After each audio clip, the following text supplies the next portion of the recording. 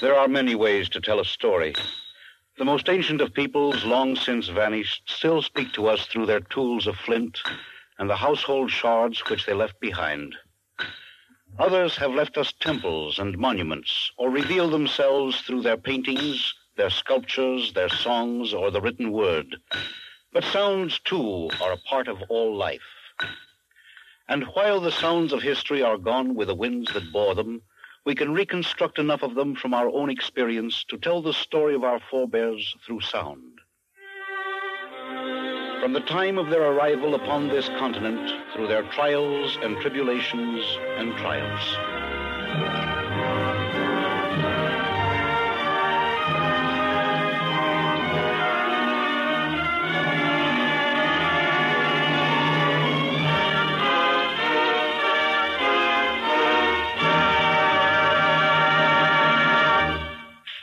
The CBS Radio Workshop, dedicated to man's imagination, the theater of the mind. Today, a re-evocation through sound of some of the significant themes in the development of our country. The title, Sounds of a Nation.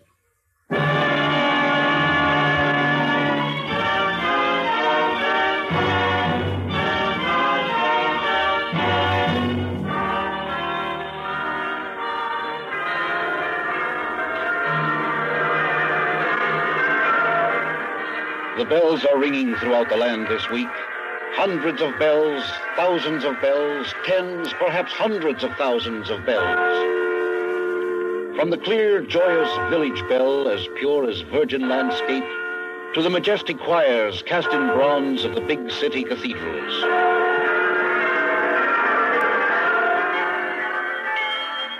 The little bells are ringing too.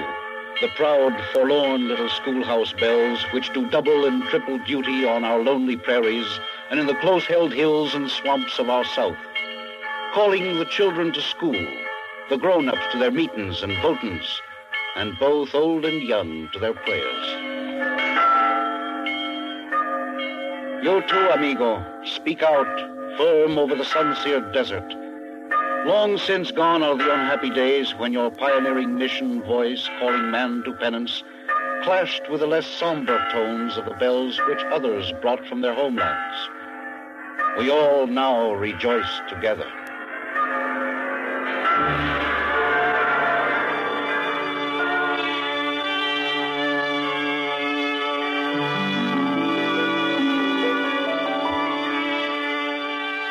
There were no bells in Plymouth, Massachusetts in late October of 1621.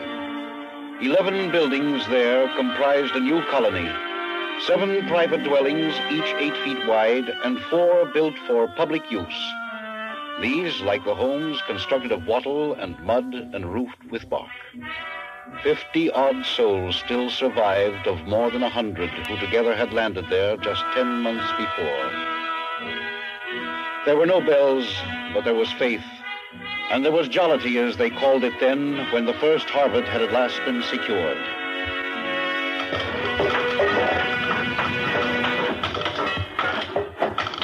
If the rain but hold off, James. I was but learning the call to arms. Leave thou the calling to Captain Standish. Fetch thou some wood for the fire instead. I truly pray to heaven. And it may not rain, I know. Or it might be snow. Leave thou the praying to those who might be more in the habit of it. No, James. Logs go on What the of fire the time, thus. Priscilla? 'Tis cooling in the brook, not the red. 'Tis airing in the shade. Keep thou an eye on it. With all those... Oh, well. It ill behooves to speak evil of God's children. It do perplex me how our Lord, who otherwise so ill-favored this land, found fit to bestow upon it such wondrous grapes. And them heathens never knowing. Mysterious are his ways. Is it true that the heathen chief is joining us at table? Him and that other one, Sequoit? Hush. Sequoit be an Indian, Priscilla, but he is no heathen. Had Sequoit not won us the friendship of Chief Massasoit and his Wampanoags, 'tis not likely we would be here now, idling in gossip. We'd be up on yon hill, most likely, with the others, under the sod of this cruel land. Aye, but if the chief brings some of his men, as he is wont to, there will not be enough game. And his followers.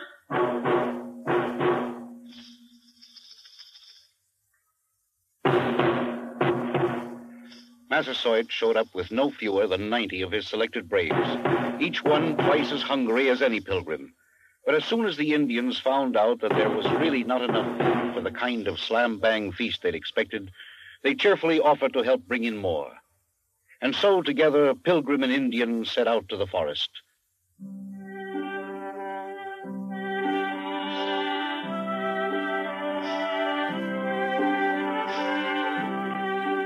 The Indians alone brought in 4 deer, plus no one counted how much other game, and the Pilgrims contributed their share, not least of all a supply of the potent wines which they had learned to concoct from the abundant native grapes.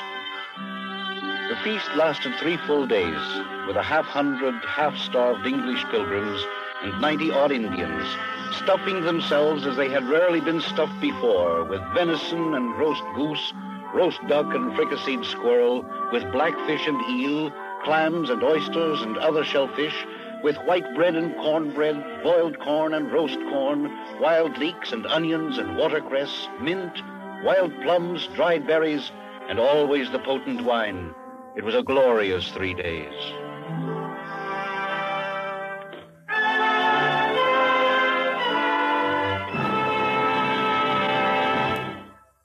More than 300 Thanksgiving festivals have been celebrated on this continent, which at first seemed so harsh and limitless, since that first memorable brawl in Plymouth. Each generation since 1621 has, of course, created its own pattern of living, with its own sounds. But the basic sounds, most expressive of the things for which Americans have given thanks each fall, have always returned certain common characteristics. Exuberance about life, a willingness to face the unknown, a fascination with building and creating, and a faith in the limitless possibilities of experience. The clean, sharp bite of a well-honed axe notching the living tissue of forest trees, some as straight and pure as Gothic columns. They felled them to make masts for the world's swiftest sailing ships, or building lumber, or paper pulp, or just firewood, or to clear new land for the planting. And the saws, the busy saws, hand saws, band saws, two-man saws, power saws, cutting an endless supply of boards and planks for more and more homes, in more and more towns, for more and more Americans. And the mallets, first wood, then iron, driving the stakes which in the course of a few generations made a checkerboard of the new continent, a squared-off flag of private domains. Then the hammers, driving pegs and nails to fix the fences, fix the shingles, fix the barns, beating out the yarn rims for the wagon wheels, beating out rims for the wagon wheels that could travel across the land on roads of clay or sand humped with rocks, or no roads at all, carrying the ebb and flow of New World humanity, precious produce, and that eternal verity, the mail. Ho, Caesar! Ho, you Bess! Ho now! Here! People are waiting for us! Tens of millions of us know this sound, the blacksmith shaping a red-hot arc of iron into a horseshoe.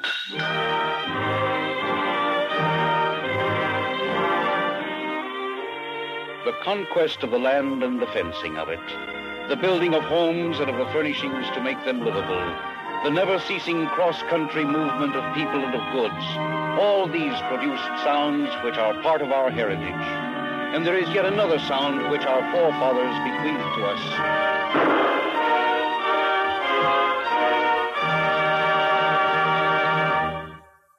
The sound of firearms. The Pilgrims used the blunderbuss, inaccurate but loud. Then came the flintlock, the straight-shooting rifle, the handy carbine, the pistol, and the revolver. All of them too often misused in needless slaughter, most of all of Indians and of buffalo.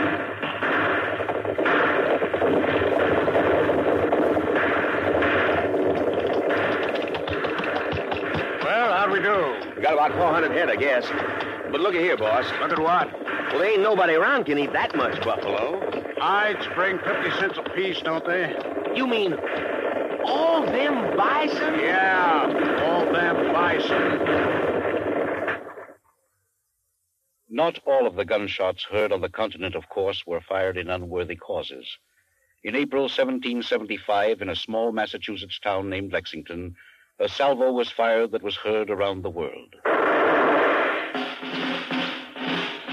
the amazement of the world, a badly trained, highly individualistic band of New World settlers defeated an organized body of British regular soldiers sent against them to confiscate their stores of powder and shot.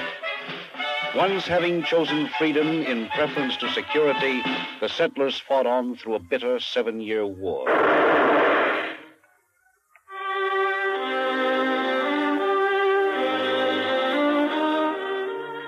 These are the times that try men's souls. The summer soldier and the sunshine patriot will, in this crisis, shrink from the service of their country. But he who now stands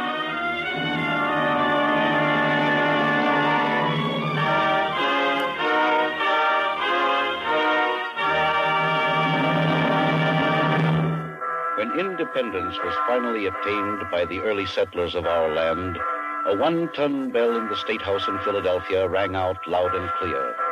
It was rung after that at every important occasion in the development of the new United States. But the bell had always been brittle, and in 1835 it cracked for good. Now, when the symbolic sound of this broken token of man's will to freedom is wanted, it is only struck gently with rubber mallets. But the sound of its voice, however cracked, has attained a worldwide significance.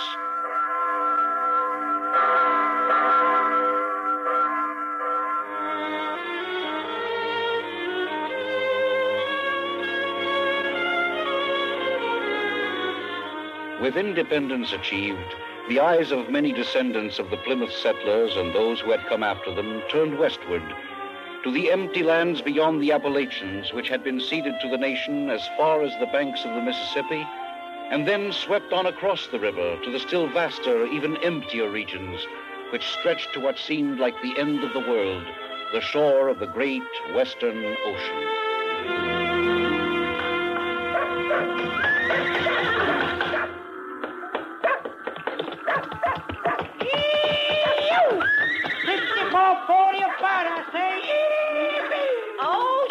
Now, Jasper, you've been yelling that long enough. Now, let's get. You hush, too, friend. Don't mind him, mister. He just likes to make out his fears. Oh, I don't mind. Just let me get my feet on the ground. Hitch Blackie, yeah? You're new, ain't you? Yeah, just pulled in. Bert's the name, Bert Lehrer, from Greene County, Pennsylvania. Right close by the Virginia line. I'm from Kentucky myself. They call me Little Bad Dave. Eh? Just joshing like. Coming all the way to Oregon? Sure am if the old wagon holds together. Oh, seems like that's what's worrying the most of us. That and them engines. That's what's got my old lady Florence all worked up.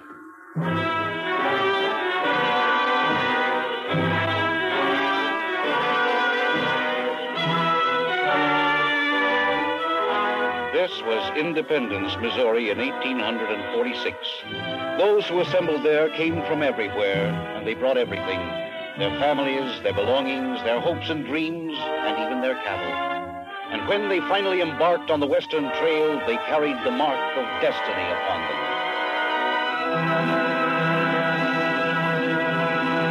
them. It was not an easy trip, and not all survived it. Enough of them did, however, to build an empire.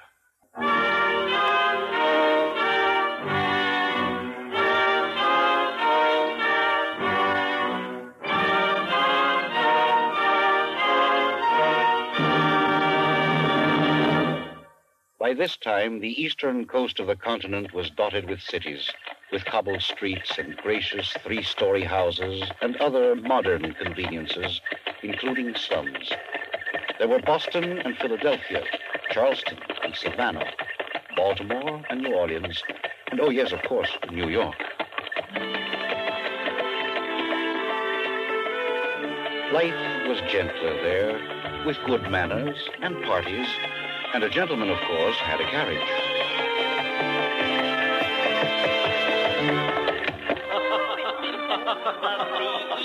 It has been a delightful evening. You flatter me, sir, but so delightfully. My carriage is waiting outside. May I Might I be permitted to drive you home? Sir, well, I suppose it would be all right.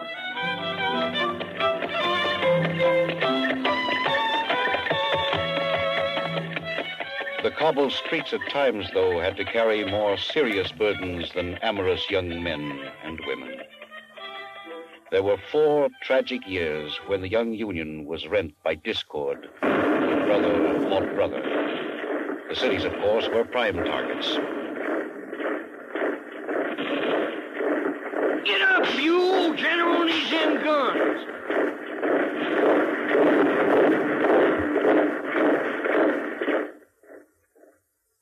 The bloody fraternal strife was ended at last, its sounds never again to be heard in the land. One nation, indivisible, with liberty and justice for all. New sounds by then had joined the national symphony. Ever-increasing numbers of devoted men of many nations and varied antecedents had long been pushing against the frontiers of human knowledge and skill. And now the age of invention was at hand, and our young nation was seizing it as its own. 3 generations before, a Scotsman named James Watt had learned to harness the power of steam to make it work for the benefit of man. And a Yankee, Eli Whitney was his name, had designed a piece of simple machinery which freed countless thousands in the course of time from the drudgery of cleaning cotton by hand. The spinning of the clean cotton and other textile fibers into thread for the weaving had been attended to by an Englishman, among others, James Hargraves by name.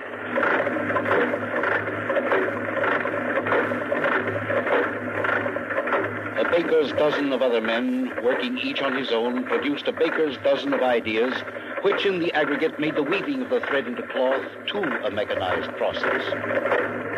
Here in New England, just like I hear it in the old country, we took all them ideas about ginnings and spinning and weaving, put them all together, got us a steam engine. And the result was a flood of inexpensive fabrics, dazzling to the feminine eye.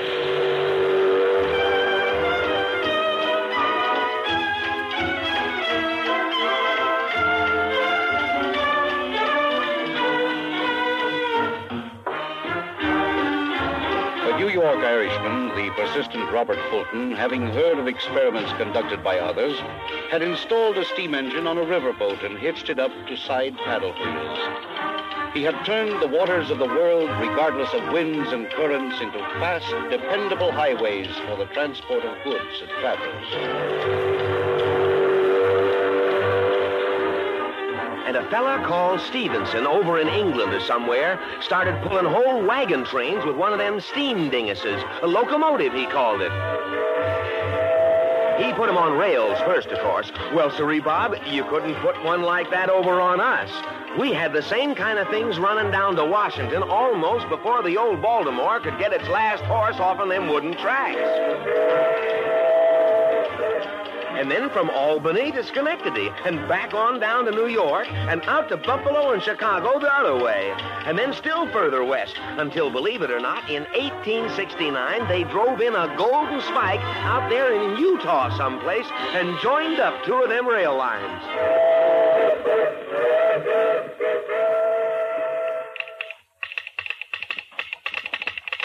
About this time, too, a closer and closer knit spider web of copper wire began to cover the length and breadth of the continent. Hello? Operator? Hello, please, I want San Diego. Atlanta is calling. Operator, please. Hello, operator!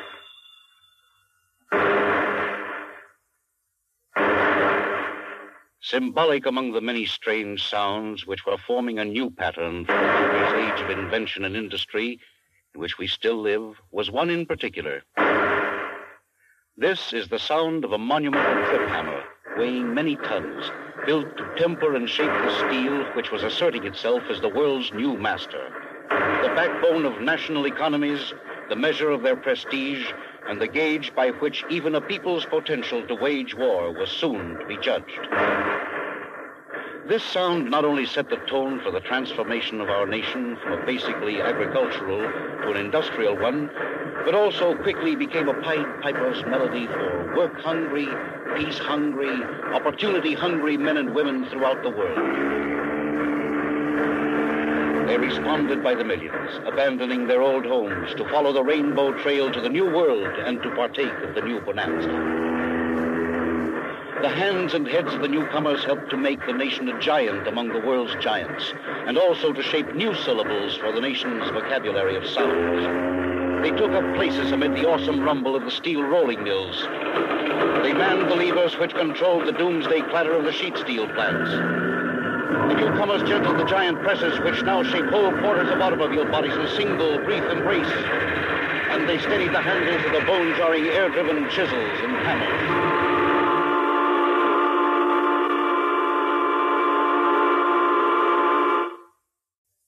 The newcomers brought with them many skills acquired in their ancient homelands.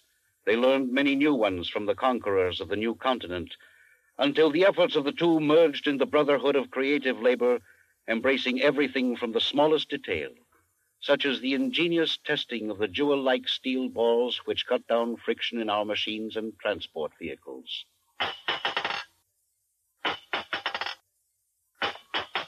From the smallest to the largest.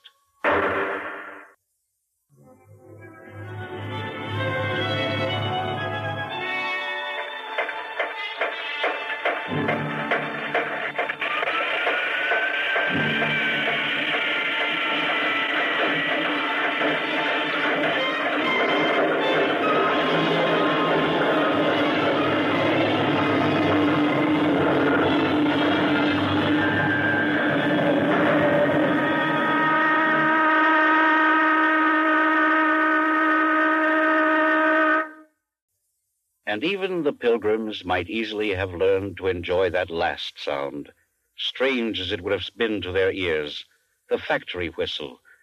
It may tyrannize our lives, but it also brings to us the welcome news. It's time to go home.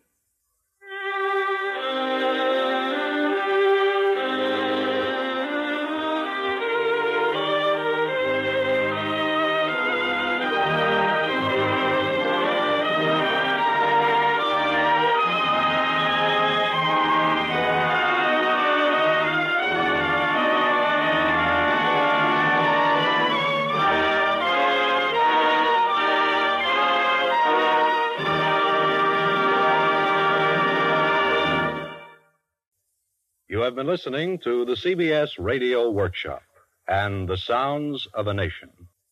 Sounds of a Nation was written by Henry E. Fritsch, with music adapted and conducted by Alexander Steinert, and produced and directed in New York by Paul Roberts. Louis Van Rooten was heard as the narrator. Others in the cast included Leon Janney, Ruth Tobin, Ralph Bell, Millicent Brower, Herm Dinkin, Raleigh Bester, and Joe Helgeson.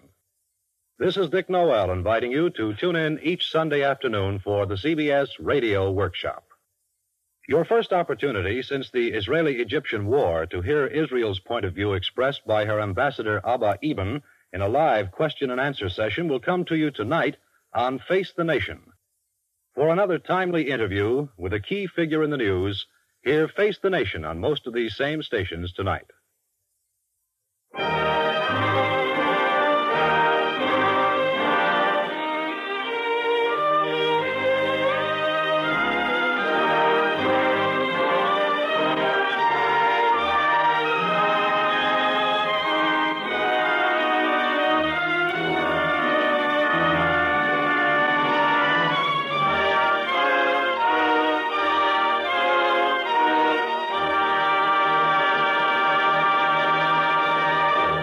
Stay tuned for Suspense, which follows immediately over most of these same stations. America listens most to the CBS Radio Network.